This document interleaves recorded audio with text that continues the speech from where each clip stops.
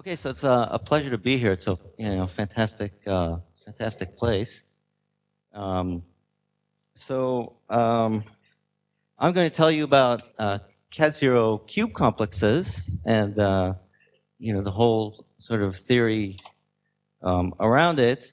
I'll try to touch on connections to various other things and convince you that they're interesting objects to play with and that they're useful sometimes.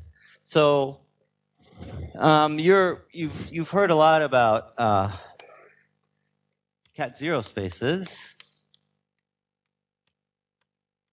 right? So and groups that act on them. So if you have some group acting on a cat-zero space by isometries, and maybe you'll be happy if the action is properly discontinuous.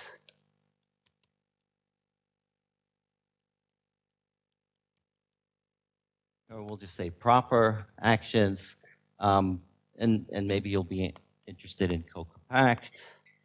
So when something like this happens, then you're happy, right? Then you know all sorts of things about the group. Sometimes you can drop some of these properties and you still know something about the group, and you're still somewhat happy. So that's the sort of general setting, right, in which a lot of what's going on in this workshop, in this program, is about. So I'm going to be talking about a particular class of such things, which you get by just gluing cubes together. So it seems very kind of mundane, or simple, or combinatorial, whatever your favorite word is to describe it. But it's actually very quickly becomes quite interesting. So a cube complex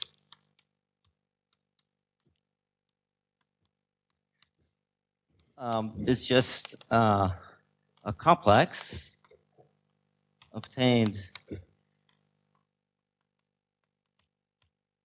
by gluing cubes together via isometries of their faces. Okay, so you go to IKEA, or you go to eBay or whatever, and you order some cubes, right? And these are all unit cubes. So they're very simple. They're just products of 0, 1. Okay. Maybe some edges, and then you've got some rules for how to glue them together, right? Maybe you'll glue this to that, and this to that, and so on. Maybe this guy gets glued to this guy. This point here, right? In all the manuals, they'll say AA and AA, and there's a little picture, and that means to glue those two things together. And so then you'll get some kind of after you do this, you'll get some kind of a complex. Maybe you won't necessarily be able to draw it because you've glued all kinds of faces together in all kinds of strange ways, and that's the class of beasts that we're interested in, and we're going to restrict it somewhat. So let me just remind you that if the link of a vertex, so if you're sitting inside of one of these complexes and you look at a vertex, then this is very similar to what you do in simplicial complexes. Maybe you have some edges, and then you have some squares, and then maybe you could have many squares. Maybe you've got some 3 cube. So have limited artistic abilities here, but maybe something like this. Maybe you've got a 3 cube over there that you've attached. Okay. So the link of a vertex. So the link of a vertex V, where V is in a vertex in your complex, is a vertex for each edge incident on V. And by this I mean that you look very closely, you look at a sort of small neighborhood and you see what you see. So there's a vertex there, a vertex there, vertex there, and then an edge for each corner of a square, and so on. A simplex for each corner of a cube, for every higher dimensional thing. So here you would see, let me just draw it in a different color. You would see something like this, and then a simplex, 2-dimensional simplex over there. That would be the link. Kind of like what the small sphere around the vertex meets the complex. This is just like what you would see in the link of a vertex in a simplicial complex. Okay, so then you can say what you mean by a non-positively curved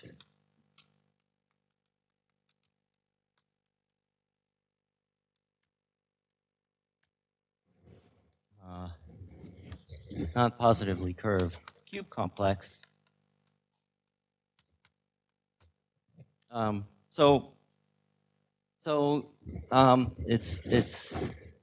That's a cube complex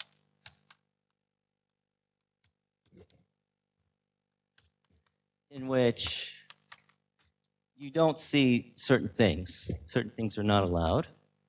So you're not allowed to take a square and glue 2 edges together in this format. So what you would see here in the link, so in the link of V, you would see a loop, right? That's what you would see here, because these two edges are identified. So these 2 vertices are identified in the link of this vertex, the vertex V. So you're not allowed to see this. And then you're not allowed to see the following. So this would be kind of like a monogon, if you like. You're not allowed to see also the following, where this would be a bigon in the link. So a bigon would be something like where you glue 2 squares to one another in such a way that those 2 things are glued together. So you would see in the link something like that. So that's not allowed. Okay, and that makes the link, if you think about that, that makes the link into a nice simplicial complex when you don't allow any of these kinds of things. And then, so the link of the final thing is that, well,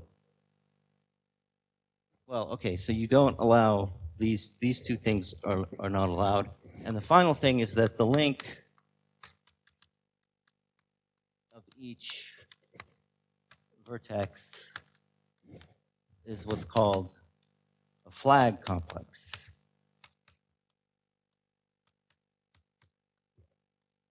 Okay, so this means that no missing simplices in the link of phi. Okay, so that means whenever you see the one skeleton of a simplex, then there's actually supposed to be a simplex there. So you can think of a situation where this would fail is when you glue, say, 3 squares together, okay, in this fashion. Well, what would you see in the link? You would see a triangle, right? And so that triangle wants it to be filled in by a 2-dimensional simplex. Well, the only way that can happen is if what you actually were looking at was the corner of a cube.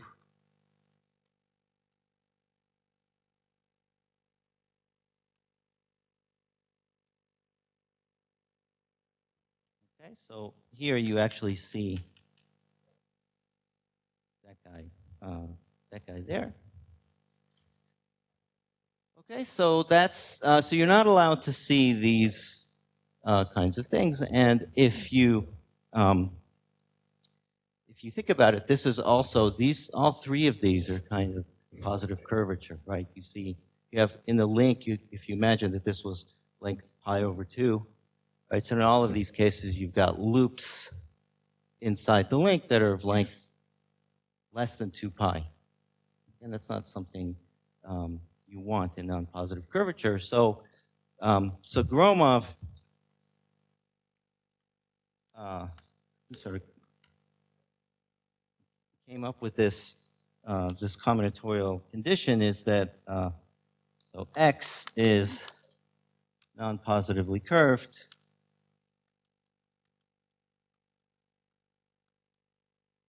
in this definition if and only if it is non-positively curved. It's a nice theorem. So this you learned about already in what non-positive curvature is in using the cat-0, the local cat-0 condition.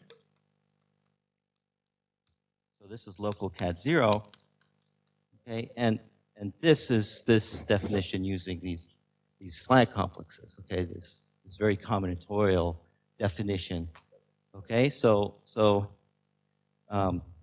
that's one of the reasons that people deal with cubes, as opposed to, you know, when you first hear this, you think, well, why cubes, not some other type of polyhedra? You can use them, but to check non-positive curvature generally is not a trivial thing. It's a difficult thing. You get just arbitrary simplices even. So if you're interested in that, there's John McCammon's done quite a bit of work. Elder and McCammon. I should just make that as an aside.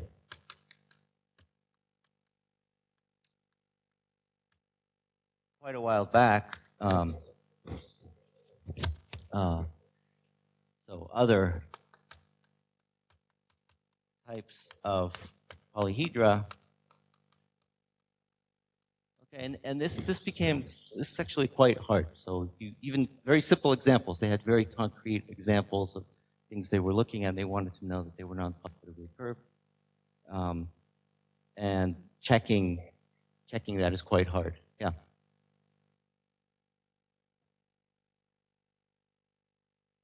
For all dimensions. No missing simplices. So you're going to tell me that I'd have to fill in every edge. So no, I don't mean that. Yeah, the real line gets to be non-positively curved. Yes, it does. So, okay, so yeah, for dimension bigger than 1. Okay, not 0-dimensional. Guys, yeah, okay, so if you're thinking of the simplest possible example is a graph, okay, and I'll talk about that in a little bit, but the simplest possible example is a graph, and those are non-positively curved. Okay, so, and in some sense, you could think of these as generalizations of graphs in some. We'll come back to that. Okay. So it's non-positively curved, and so that means that so Cartan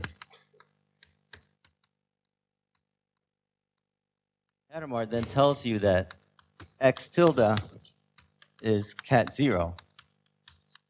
Okay, it's a nice cat 0 space. You can think of you're going to take some finite collection. One way you can think of trying to build groups acting on cat 0 spaces in a very naive way is you're going to order your cubes on eBay, right? You're going to glue them together in some way using some finite description, build a nice finite compact, okay, non-positively curved complex. Check these conditions. These are eminently checkable conditions. You know, you're missing any simplices and so on.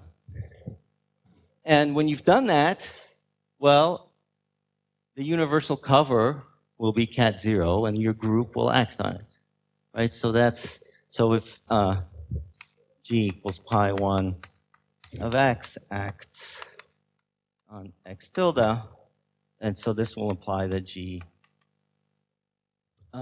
is a cat 0 group.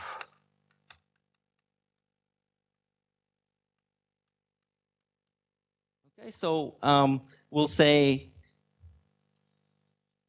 G is a cat 0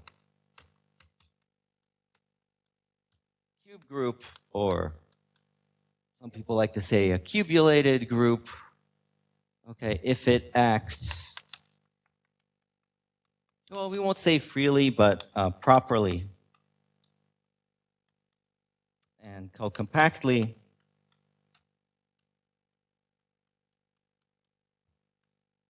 on a cat 0 cube complex. So that's, you can ask yourself which groups are cube groups. Sometimes, we'll talk about this maybe a little later on, you can drop some of this and still be happy. Okay, you'll still learn something about the group. Okay, so that's the, let's start looking at examples. Okay, now that we've got some kind of definition in mind. So the first thing is graphs, and I guess we can talk about either the non-positively curved space that we're interested in, or we can talk about the universal cover, or we can talk about the cat 0 space and the group acting on it. Okay, so if you have a graph, and here graphs are allowed to have loops in them, right? So on. There's your graph. Okay. So, well, what can we say about this? The link of each of these guys is a discrete set. So the links of vertices are discrete, right? Sets of points. So it satisfies this condition. Okay, you're not going to see any loops like this that are less than 2 pi. Basically, that's what's going on with this. So then, well, you can think of what groups are associated to this. So what groups are associated? What groups act on universal cover? So what's the universal cover of this guy?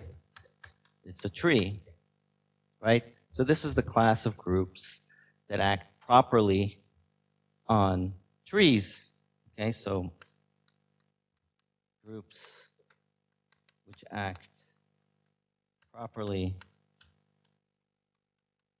and co-compactly on trees. Again, this is a slight, okay, I'm slightly lying here in the sense that if I'm thinking in terms of taking the universal cover, the act of the group on the universal cover is free. Okay, but we're going to drop that sometimes when we're talking about this. So what groups do we get here? Okay, it's actually a theorem that these are virtually free groups. You have to think about it a little bit to prove this. And if everything was just, if the action here was free properly and co-compacting, then you just get free groups. Okay, but you can have finite point stabilizers, and this will give you graphs of finite groups. Okay, and graphs of finite groups, those of you that know what those are, that's where you record, you put, instead of the trivial group here, you put finite groups at each of the vertices, and you get groups which are actually virtually free. So that's it's an interesting class of groups in and of itself. And that's what comes up in dimension 1. Okay, so you can think free groups here. That's the... Oh wait, where's my boundary here? Is this it? Like I should go back there? That's what you're trying to tell me? Very politely? Very politely. So it's, yeah, question of who you make happy. This would be even better if all of these went to the ceiling, right? And we just like have higher room, right? Well, or maybe it wouldn't be better, but it would certainly be impressive.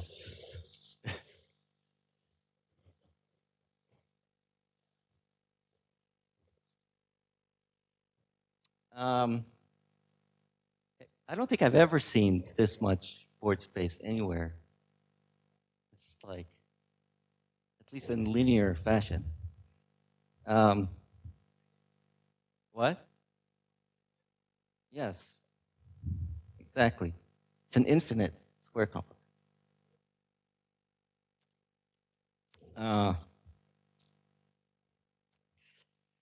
Right. So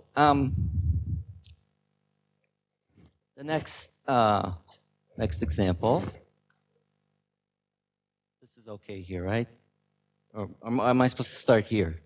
Supposed to start here, right? So surfaces. Okay, so surfaces we know are hyperbolic, right? But I mean, are they non-positively curved in this sense? Okay, so what would you do? Okay, well, you would go back to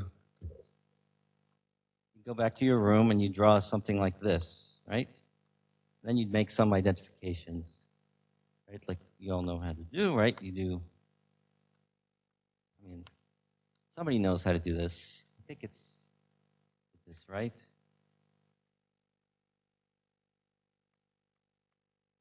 Right? You make those identifications, surface of genus 2, and you want to chop it up into squares. So anybody have ideas? Want to suggest something? Yeah? Oh, you want to do that. See, that's the problem when you ask the audience. Somebody will tell you something you've never thought about. Okay, so you want to do this. The other one, like this. You want a diagonal? 1, 2, 3, 4. That's got 5. Okay. I want this to work for genus bigger than 2 as well. So whatever answer you should give me, you might want to have it generalized. What's the kind of stupidest thing? What? What does this mean? Okay, you want to do this. Okay, that's again a completely different answer than I thought of. I don't know if this works. Does this work? Okay, let's think about the links of vertices. So, I don't know, it doesn't look to me like it works, does it? Or does it work? Let's see. So what happens with the link of this vertex here? This gets glued to there.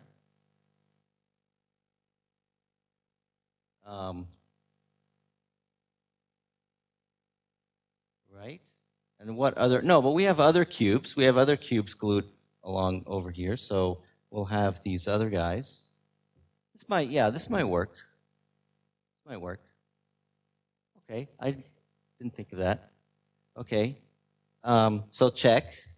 So what's your name? Justin. Okay, so Justin's cubulation. So you should all check. You should all check that it satisfies the condition. I haven't, but I'm guessing that it does, because you're either going to have this pi over 2 or you're going to have these subdivided things. So you maybe will have 6 squares around the vertex, and 6 squares around the vertex is fine. What we're not allowed to do is, this is a 2-dimensional thing, we're not allowed to have 3. Okay? Sorry. What I was thinking of was, it's the only thing I've ever thought about, right, is just put something in the middle and subdivide this way. Okay? It's not as efficient. This is not as efficient. This other thing is not as efficient as Justin's cubulation. Okay, but it's somehow, you can see doing it for every genus, right? And what's going on here in terms of the links of vertices? Well, here you're going to see 8 squares around the vertex. Okay, and here you'll also see 8. Okay, yeah, I shouldn't draw 2 things at once, huh? I get an F for board work, right? Teaching evaluation is going to be really bad. I can tell right now. Okay, so I won't mark it, but okay,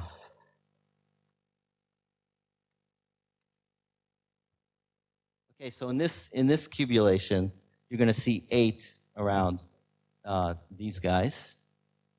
Okay, 8 squares around these guys, and these guys here, you're going to have 4. You'll have 2 coming from here, and then you glue it to another edge, and there'll be 2. So the links are either squares or octagons, and that satisfies our conditions. So you'd think this is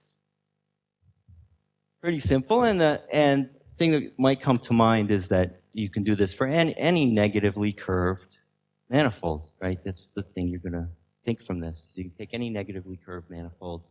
You know, you put some points somewhere, and then fill it in with cubes, and check your condition, and you'll have cubulated every hyperbolic manifold. And that turns out to not be true. So there are negatively curved manifolds that can't be done this way, and we'll talk about it.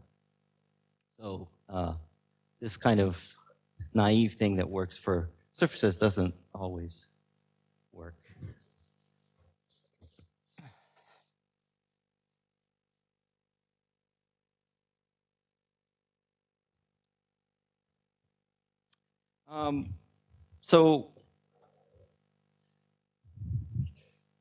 So the next thing you might think about is 3 manifolds, because that's the next dimension up, and maybe hyperbolic 3 manifolds.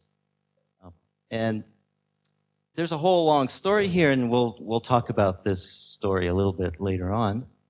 Okay, so these guys, the hyperbolic ones,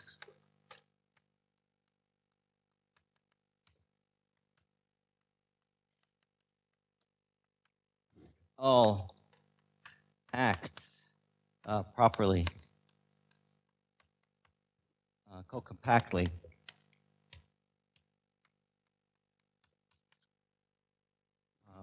on cat 0 cube complexes. Yeah, you are right. Pi 1 of hyperbolic 3 manifolds. Thank you. All act properly and co-compactly on cat 0 cube complexes. This will follow from work that I'll talk about later on. So this is a theorem, and I'll tell you about the pieces of this a little bit later on. But the interesting thing about this, that it's not done in this naive way. The cube complexes that you end up building here can be very high dimensional. That's kind of an interesting thing. It's not true that they all act, that they can all be cubulated in this way. Okay, so it turns out that there are hyperbolic 3 manifolds that you can't chop up into cubes. Make them into a nice 3-dimensional cat 0 cube complex that it'll act on. It's an open question whether they all virtually do. So whether you can find a finite cover that you can do in this naive way. So question, do all pi 1 of hyperbolic 3 manifold.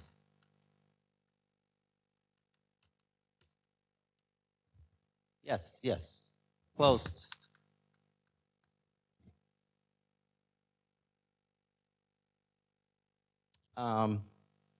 Yeah, so properly co-compactly will mean actually freely properly co-compactly. Yeah, it's also true for finite volume. But then it won't be co-compact. There won't be a proper co-compact action. I don't know if that's... In any event, let's just stick to this at this stage of the game. I have to think about it for the finite volume one. So the question is, do all closed, just stick to closed, hyperbolic 3 manifolds have finite covers which can be cubulated in this naive way. Okay? In other words, the actual 3 manifold is a cat0 cube complex. So, okay. So anyway, like I said, I'll come back to that story in due course. I just wanted get you to think about, just see already that in dimension 3, there are already interesting things that are going on.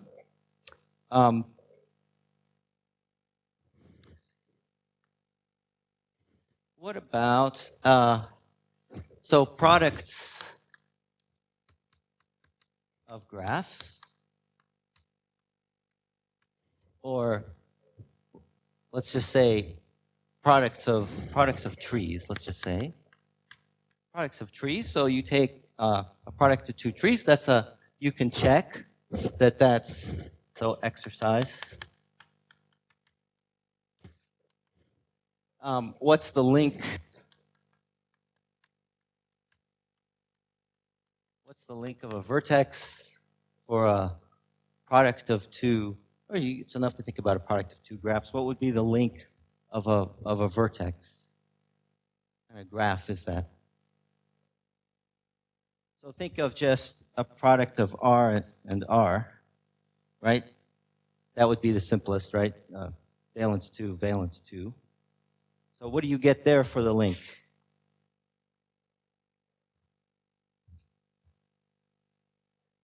Right?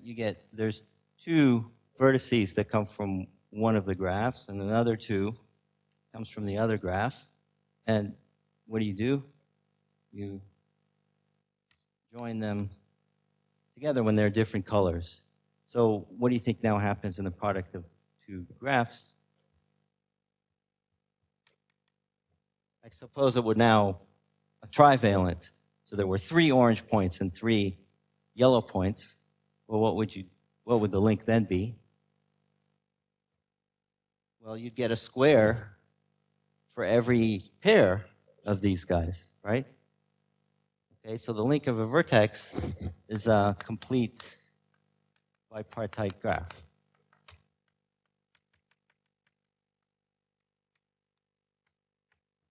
Okay, and that satisfies our conditions, right? It's a graph this time. You're not filling anything in with 2-dimensional, so there are no cycles of length less than 4. So that's what happens in. So these guys will be locally cat0, and so these are nice cat0. Nice cat0 spaces, and so you can take the product of a group acting on a tree and a product of a group acting on a tree, and get attacked on a product of 2 trees, right? So that's you take a product of two, think about it taking a product of two graphs and taking its universal cover and getting a nice action on that. And more generally,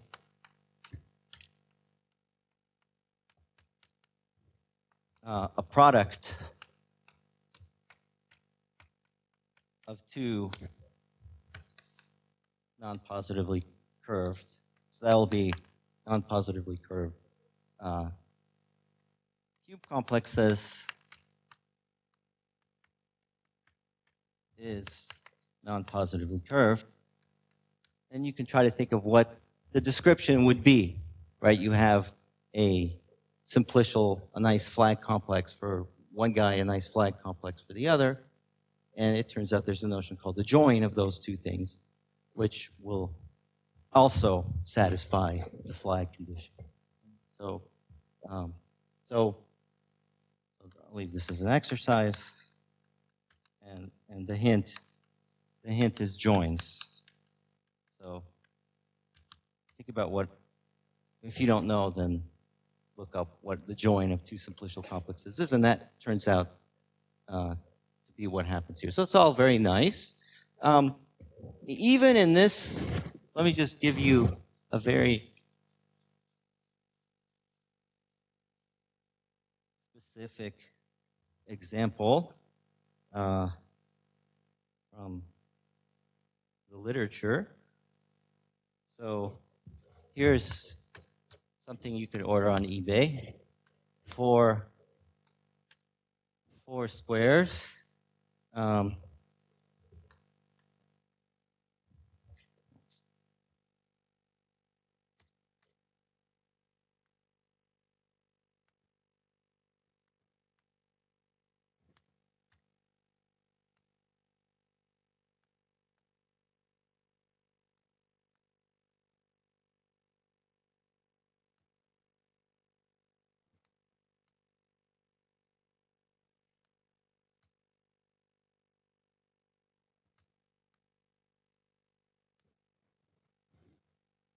Okay, so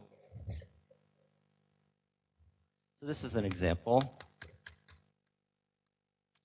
You should check that the link of a vertex here satisfies this condition. Okay, so so here's another exercise. These sort of local to global things. Think about if the link of a simply connected cube complex is complete bipartite.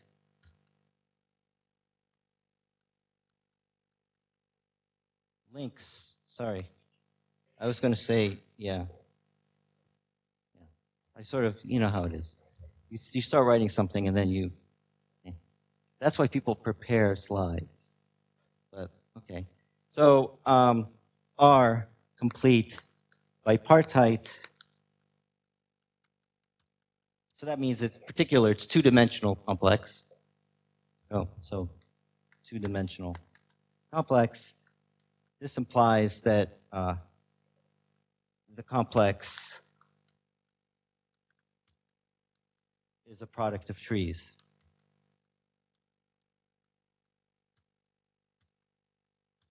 So just by knowing locally that these are complete bipartite graphs, you get that the universal cover is a product of trees. And so this is not that easy. You have to think a little bit. But then here you just have to check that condition here, and you get an example of a group. So this acts, so this is an example of Jansen and Wise, and this is an irreducible lattice in a product of trees.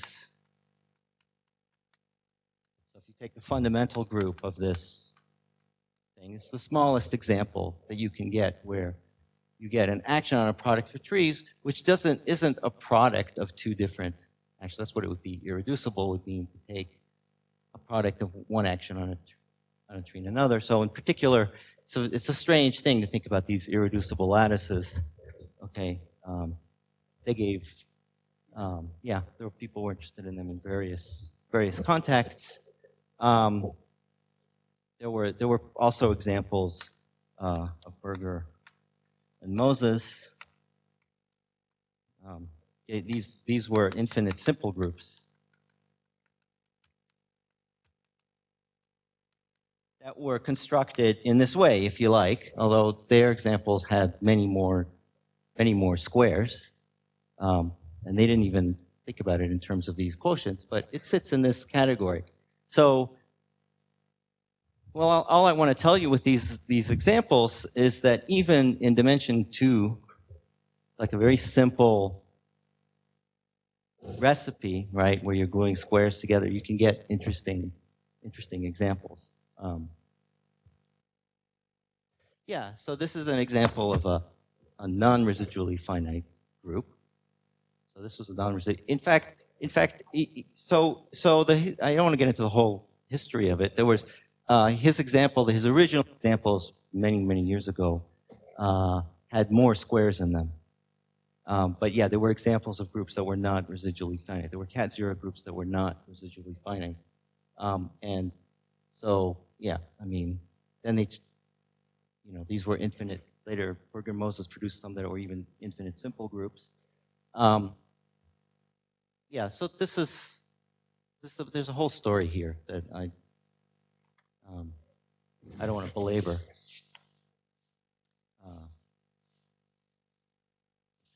Okay, so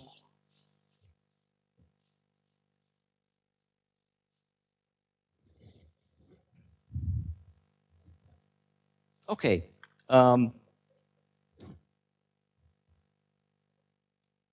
So Salvetti complexes, because these.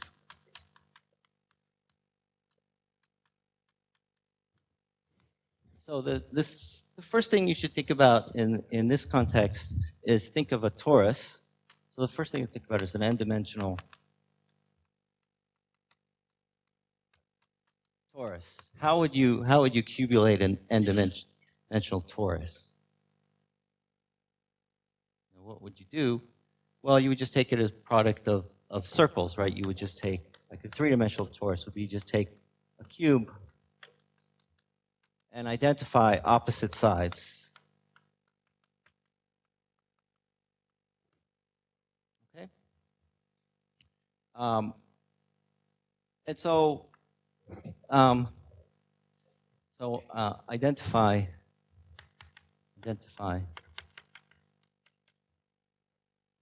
opposite sides of a cube. Okay, and you'll get a torus.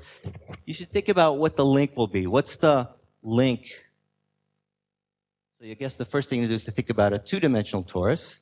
What's the link of a vertex in a two-dimensional torus?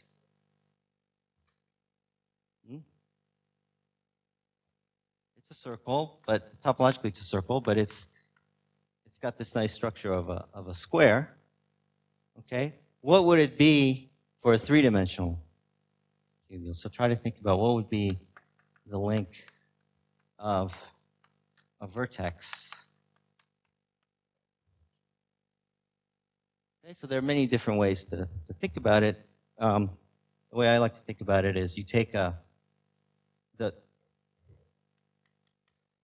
simplex that you've got here.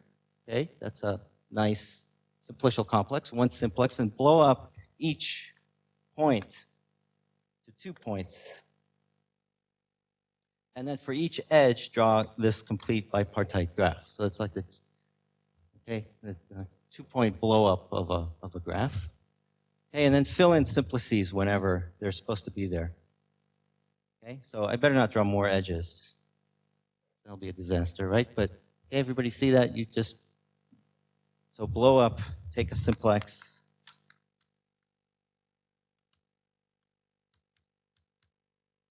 Blow up each vertex to 2 points.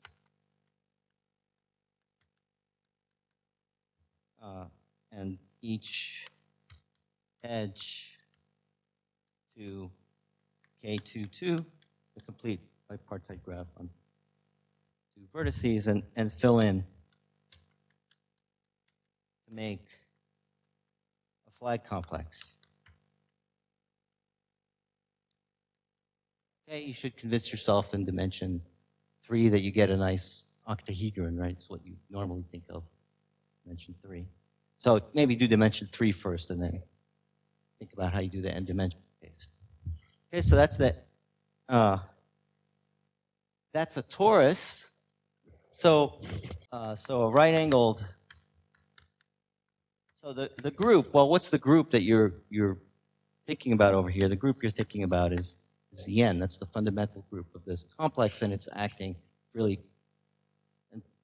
properly and co-compactly on Rn. So a right-angled Artin group.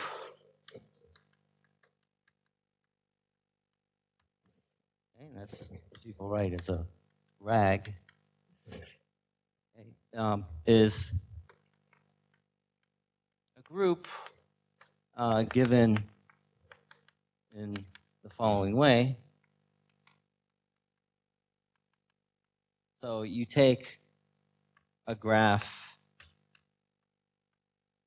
gamma, a finite graph, usually a finite graph, and then your group, G, is you take the vertices of gamma as your generating set, and then V and W commute if and only if V W is an edge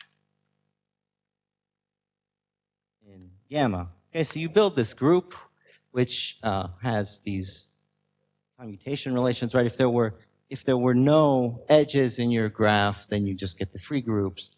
If you took the complete graph, did I do something wrong? What? VW is an edge. Oh, is 0. Well, that's a relation. V commutes with W. You don't, yeah, I don't know. You like to put VW equals 0, that makes you happy? Yeah. See, you guys, they're going to get in a fight here in a little bit. Yeah, 1, that's true. I mean, it's not necessarily a commutative group, so we don't get to use 0. Okay? But, usually people write generators and relations. They don't have to say the relations are equal to 0. That's implied. Anyway, so you'd think these are like the stupidest groups you could think of, right? They're just either free or they're abelian.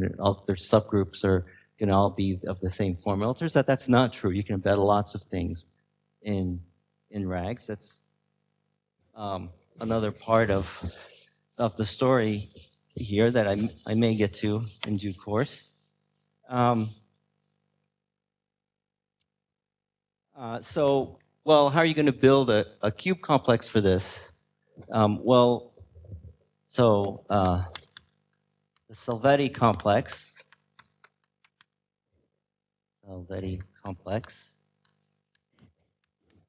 associated gamma is, well, you take a loop for each generator. So a loop for each generator, okay, i.e. vertex of gamma, right? Take a loop. And then what are you going to do whenever they commute? What do you think you should do? You put in a torus, right? And whenever you have a click, you glue in an n torus. So attach an n torus for each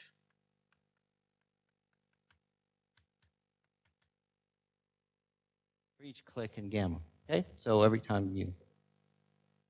So this is some complex that's built out of tori that are glued along subtori in some strange way. Okay, along some pattern which is encoded gamma. Okay, and you should convince yourself that this complex, so we'll call this K gamma, that pi 1 of K gamma is nothing more than gamma. That's just the Van Kampen theorem, really. And that this complex K gamma, this is what we call K gamma, is non-positively curved. Okay?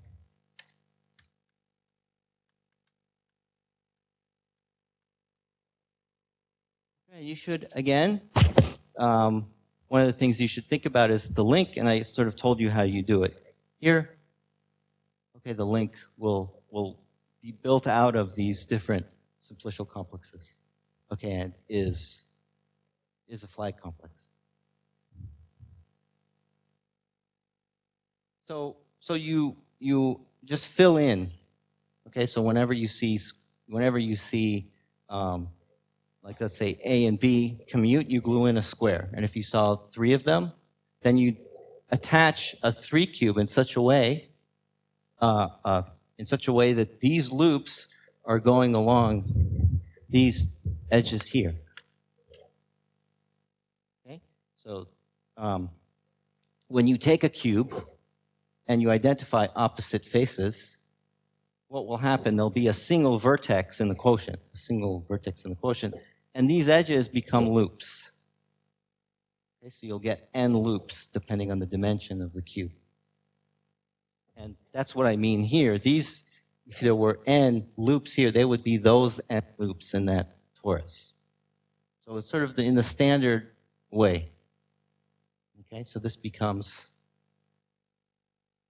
okay, it becomes a torus with a family of nice subtori that are all nice right-angled things. Everything is nice and right-angled. That's why it's a nice complex.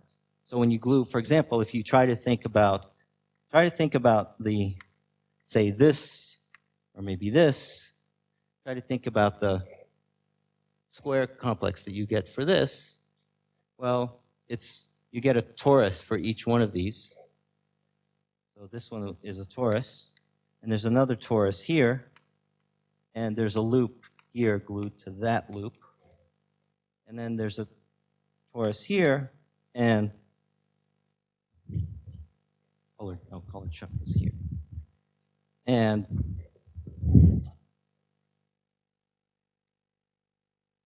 this loop, which is the other standard loop on the sides of the square, gets glued to some loop over here. Okay, so you think of these, one way to think about it is taking these 3 tori and gluing them together. But that's the same as this recipe here of taking 4 loops, and gluing in tori. Okay, is that helpful? Yeah, so you should play with a few examples, I mean, to see what these guys look like and try to imagine their universal covers. So, for example, here the universal cover is built from flats, right? Nice 2-dimensional flats glued along lines, and when the lines meet, they meet at 90 degrees. Okay, so you should hallucinate. Spend some time hallucinating tonight about the universal cover of this thing here.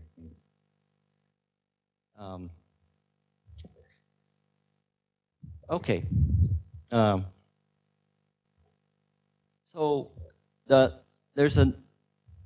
are nice objects that people play with inside of cube complexes, and these are hyperplanes. And these are sort of the main understanding how these, the combinatorics of how these interact with one another is how you analyze group actions on cat-zero cube complexes. They play an important role. So there are different ways of doing this. So a mid-cube of a cube is the intersection, maybe cube C, is the intersection of C with the plane parallel the plane of dimension dimension of C minus 1, so one lower dimension, parallel to one of the faces,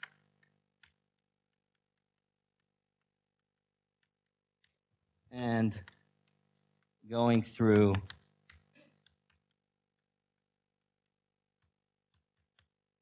the barycenter of C. So that's just the middle of the cube, right? You think of the point. It's 0, 1, you think of the point a half, a half, a half, a half. That's the middle of the cube. So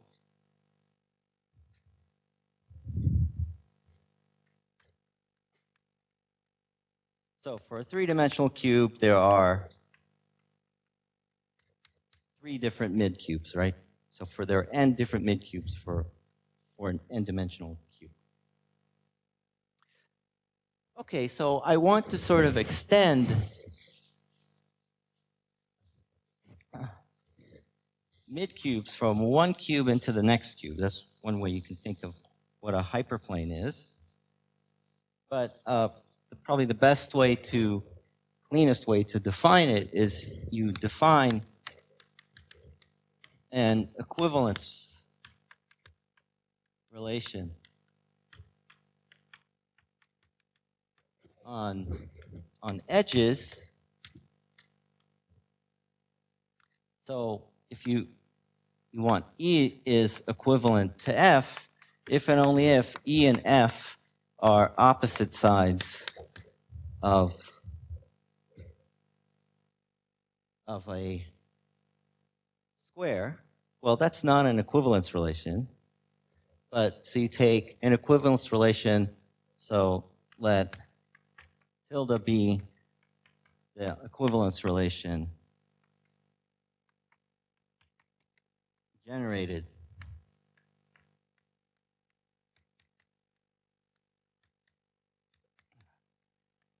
by this, okay? So if you're looking at a three-dimensional cube, then all of these guys are equivalent, right? So there are three equivalence relations in three equivalence classes in the edges of a three-dimensional cube.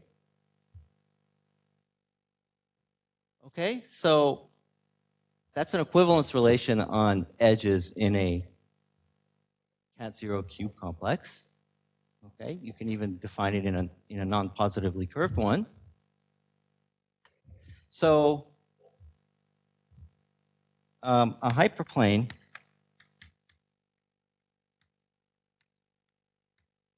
in a cat-zero cube complex is the union of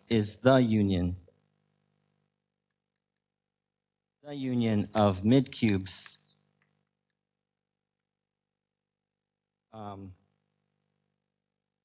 transverse to an equivalence class. So, okay, so you think of, let's think of a simple, I'll leave this one. You can try to think of what the hyperplanes look like there. The Euclidean plane chopped up into squares, that's a nice cat-zero square complex. That's the universal cover of the torus. Right here, your hyperplanes are just lines, right? These are your hyperplanes. If you took a surface, here you'd be looking at a non-positively curved guy. Okay, so you can think of what your hyperplanes would look like here, and then you can lift them to guys in the universal cover. Well, let's see. How did I do my identifications? Well, you would go like that, and wherever this got glued to, so let me fill it in anyway.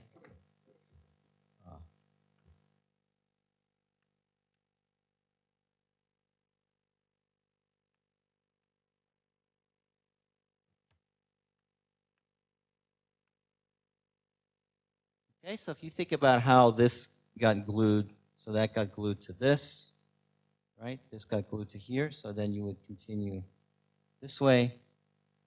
And then this that's glued to that. So that's one hyperplane. Everybody see that? That's one hyperplane inside of this non-positively curved guy. What will it look like in the universal cover? Well, what's the universal cover of this thing? It's just a hyperbolic plane, which you imagine now is chopped up into little tiny squares. Okay? And each one of these things, is topologically aligned. Okay? And in fact, it will have a nice Z stabilizer. So this will be quasi-geodesic inside the hyperbolic plane in terms of its intrinsic metric. Okay? But here you could sort of think, well, this is just a geodesic inside of this with respect to this metric. Maybe you can think about, the next thing to think about is what happens in this example.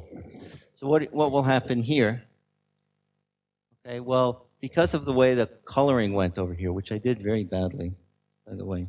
You guys didn't say anything. So actually, these are all supposed to be different from the side ones. So here, if you think about it, there will be two hyperplanes. There will be vertical ones, and then there will be horizontal ones. And they will form two hyperplanes. So they'll be kind of like these two graphs inside of this complex.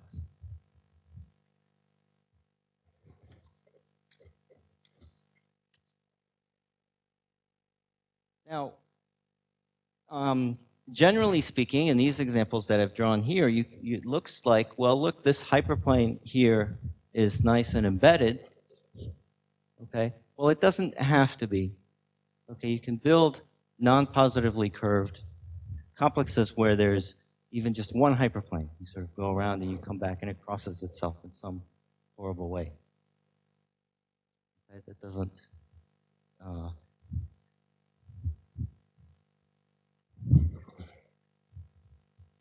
In fact, in most examples that you will try to do, you take random squares and start gluing together so they satisfy the non-positive curvature condition, most of your planes will not be embedded. Okay, but if you think about a cat-0 guy, which is now, again, the cat-0 guy you think of as the universal cover, it's a nice simply connected thing, then here, I just want to point out here that you've got your hyperplanes kind of look like something like that. They don't necessarily have to be of the same dimension, the cubes inside of the hyperplane. But they have some nice key features when you just think about, oh, it's nice to think about, by the way, of what the hyperplanes look like in this complex. Okay? Try to think of, pick your favorite rag, like maybe this one. Try to analyze what the hyperplanes look like. And if they're associated to some rag, maybe, okay, that's sitting inside of here. Okay, so the key thing here is that it's just one lower dimension, and it locally separates. And so, in fact, in cat-0, in a cat-0 cube complex, hyperplanes have nice properties.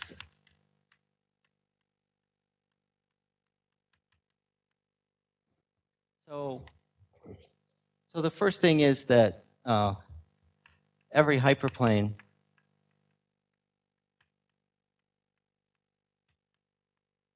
is embedded.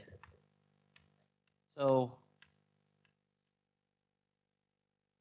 you might imagine a situation where, this went around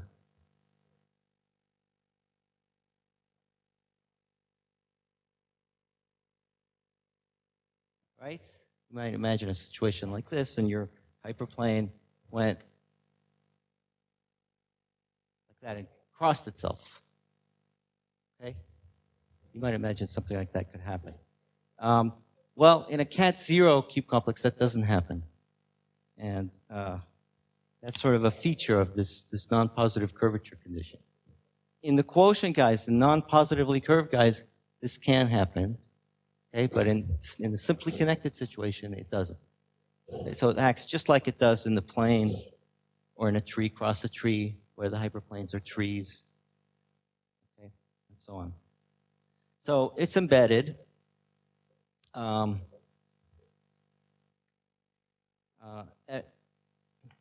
It separates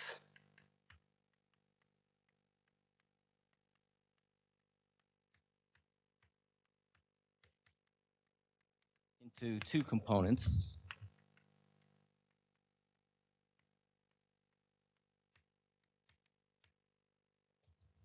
Okay, so that's something that, again, certainly isn't true for the torus, right? If you think of the torus, you take these hyperplanes that are sitting inside there, well, they won't separate. But in the universal cover, again, in the universal cover, they do. So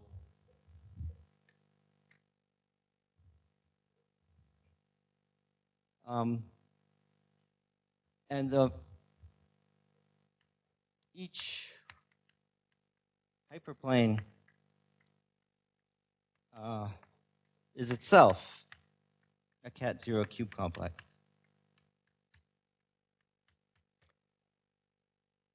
So that's something that inherits its non-positive curvature from the non-positive curvature of the ambient cube complex. So that's a very nice thing when you're trying to make, say, induction arguments on something. Maybe you'll get lucky and something will be a function of dimension, and then you'll prove it for dimension n and then go up. Okay, so that's a useful. Yeah, in fact, it's isometrically embedded in the cat-0 metric that you get from the cubes. Okay, so you have to be very careful. It's not like if you took a surface with its hyperbolic metric, that would be one thing. And there's a metric that actually comes from the squares being Euclidean squares, and you tighten things, and there's a metric that comes from that, the path metric that comes from that. These things will be convex in that. Okay, and in fact, they're geodesically extendable, right? If you extend a geodesic, no matter how you extend it, you always stay inside the hyperplane once you're in a hyperplane. So the point is, suppose you had 3 squares glued along here. Well, if I went just like that, that would be just convex. But if I can also to go into that cube. So this yellow object I drew here was not geodesically complete, or whatever the word is. What's the word for this? When you extend a geodesic, it's geodesically complete. Extendable geodesics inside of this thing. So that any geodesic that you extend in X that started off in the hyperplane stays in the hyperplane. Because I took that guy too. So everywhere I bifurcate, I take all the possible directions I can go in. Okay? And that also explains, doesn't give proof of anything, but it explains also why it separates. You might think you could go from this side to that side by somehow sneaking around it somewhere, but it won't let you because you extend it in all possible directions. That's the intuitive proof of why they separate. And the final thing, final property that I wanted to isolate. Everybody's hungry? You guys all hungry? I was starving over there, just being very polite. 3 minutes, right? Is that what I have? So I'll just state the final property. So is this Helly property. So if H1 to Hn are hyperplanes which pairwise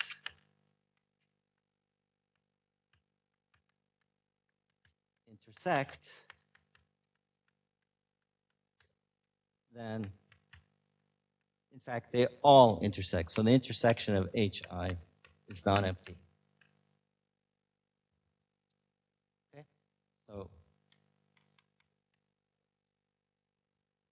so you might imagine you had sort of three hyperplanes that look like this. Well, you don't. You had three hyperplanes that pairwise intersected. They would actually, you can sort of imagine this in R3, right? This thing is telling me I'm done. So these four properties are the main properties that we're gonna play with. Okay, I won't go into the proofs of why these things are true, but they're the key elements that you can play with to prove various things. Okay, so I'll continue with that next time.